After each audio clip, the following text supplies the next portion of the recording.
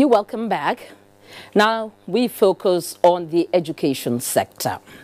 Expanding access to education is key to the current administration's roadmap on education launched in 2016 as a ministerial strategy plan, 2016 to 2019. Since then, the federal government has been working tirelessly to reposition the nation's education sector after years of neglect. Now, pursuing this key policy objective of government, the Tertiary Education Trust Fund, Tetfund, recently enlisted 14 new beneficiary institutions, the highest in recent times.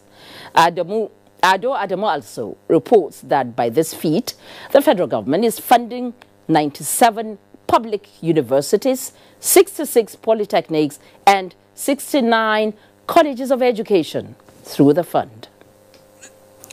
This is the Air Force Institute of Technology, Kaduna, one of the new public institutions recently enlisted into the fold of benefiting institutions by the Tertiary Education Trust Fund.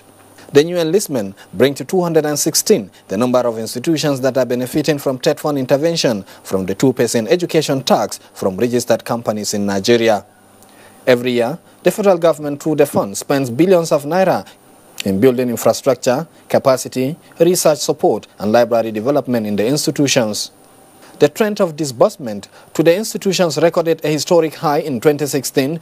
This is apart from the remarkable improvement in human capacity development, where a total of over 40,000 staff got sponsorship to pursue their postgraduate studies in different universities across the world.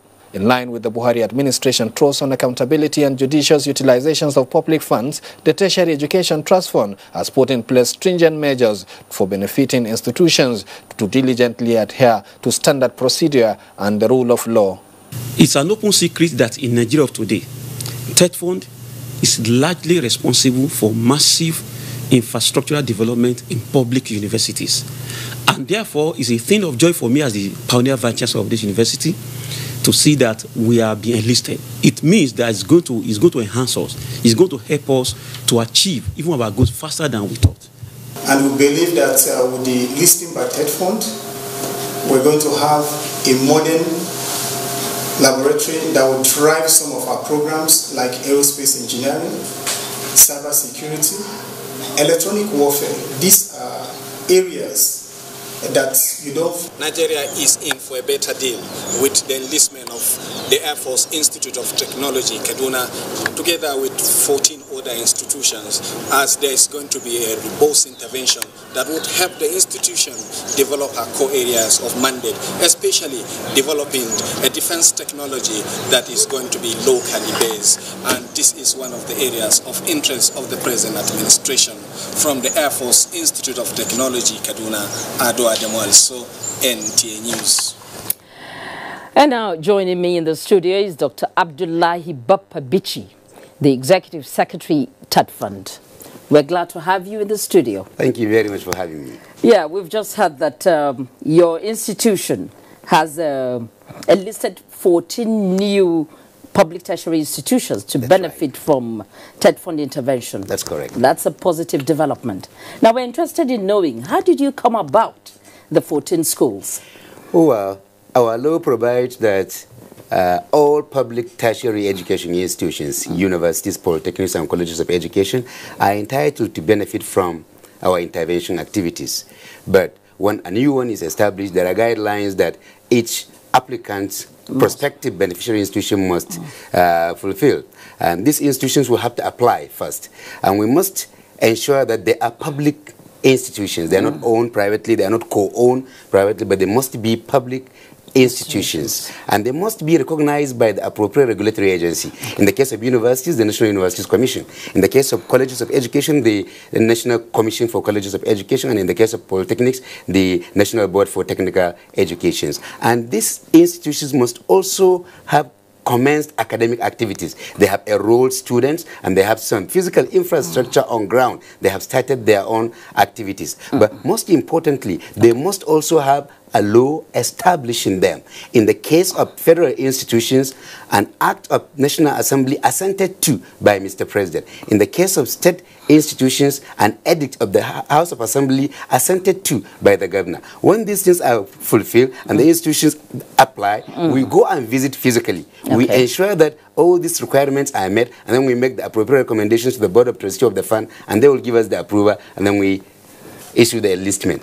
Okay, now, with this 14, institutions on board, what are the chances of new ones coming up? Well, any public tertiary education institutions defined by our Act to mean a public university, a public polytechnic, or a public college of education is entitled to be enlisted so long as they are going to meet these basic requirements. Okay. And we are very open to have more and more institutions, because this will entail, the total of this is that we're going to have more access to tertiary education institution, tertiary education in our country. And you have the resources? Well, it depends on the tax collection. Okay. Now, what feedback are you getting, in terms of benefits that have come with the enlistment? Well, like I said, once you are keyed into benefiting from our intervention activities. What it means is you will be enjoying provision of infrastructure for teaching and learning. Okay. We will be training your lecturers to acquire higher degrees and to also be attending conferences. We will be supporting research and publication in your institution. We will be supporting you to get equipments, laboratories, library holdings, etc. The total of this is that we are going to expand the provision of quality tertiary education in Nigeria. And one of the strategic goals of this administration in terms of higher education is to expand access so that the teeming youth, millions of them that are year in, year out aspiring to get placement in our tertiary education institution, can be able to have a chance to get a good education. Thank you very much. Thank you very much for having me. I've been speaking with Dr. Abdullahi Bichi, the Executive Secretary of Tetfund, has been throwing more light on the expansion of tertiary institutions in the country.